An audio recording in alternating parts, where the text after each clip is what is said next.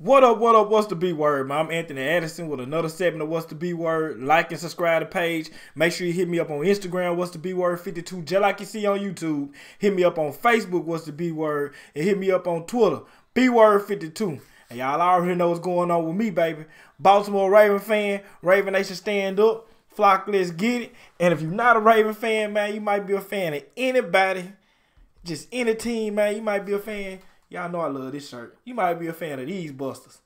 Hit the subscribe button anyway. Hit the like button anyway, because we talk football, period, baby. But the reason why we're here right now is to talk about the Ravens. And I checked the Graven video when I was at work, and I checked the other couple of other guys' video at work. And I'm just getting home and stuff like that. We have, broke some news today. We gave Chuck Clark an extension. A contract extension. I haven't seen like the logistics on it, but I see it's worth $15.3 million. He was going into the last year of his rookie deal, and shout out to Eric DeCosta again, man. Eric DeCosta is making another good move. Chuck Clark is not a guy that you just be like, oh wow, the glimmer, the glare. His name is not out there like that, but that guy right there is a quality player, and you want to keep quality players, man. You want to keep quality players. One of the blessings in disguise, and I don't want to just consider somebody getting hurt a blessing, was when Tony Jefferson went down. Our defense, our coverage, especially our coverage with our safeties, got a lot better. Our communication in the secondary got a lot better. And I tell people all the time, like when everybody was so hype about Joker, everybody was Joker, when Tony Jefferson went down. But I had rather Chuck Clark to play, because I remember hearing everybody talk about how smart that guy is and how much of a field general that guy is.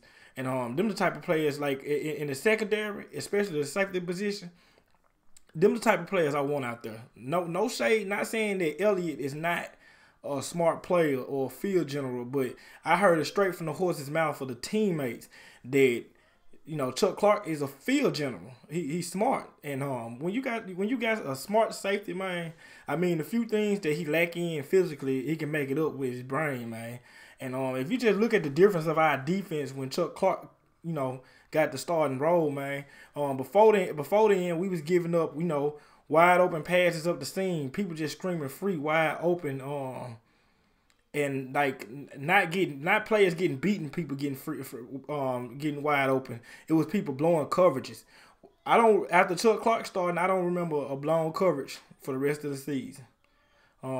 Correct me if I'm wrong, but I don't remember seeing a blown coverage for the rest of the season.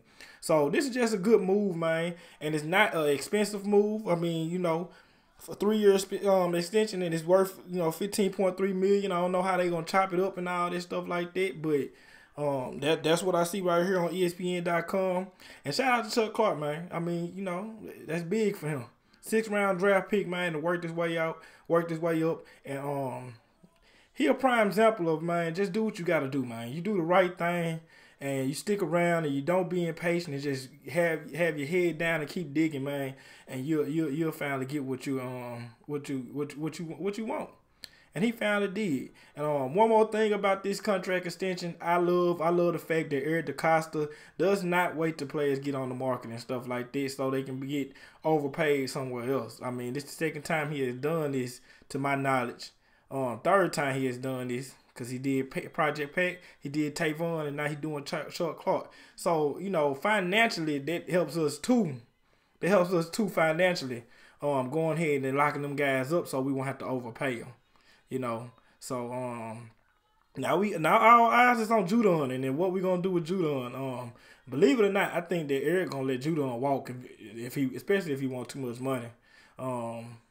I think, judging off how Eric has been doing stuff as far as like with contracts and signing people, if he was gonna sign Judon would have got his contract extension last year. And I'm just being real. I'm just looking at like Eric DeCosta pattern. And I mean, it's a short term because he's only been the GM for 1 year, but his pattern right now is telling me that if he really believes in a player and he wants to keep a player, then he's not gonna let them get close to even getting into the market.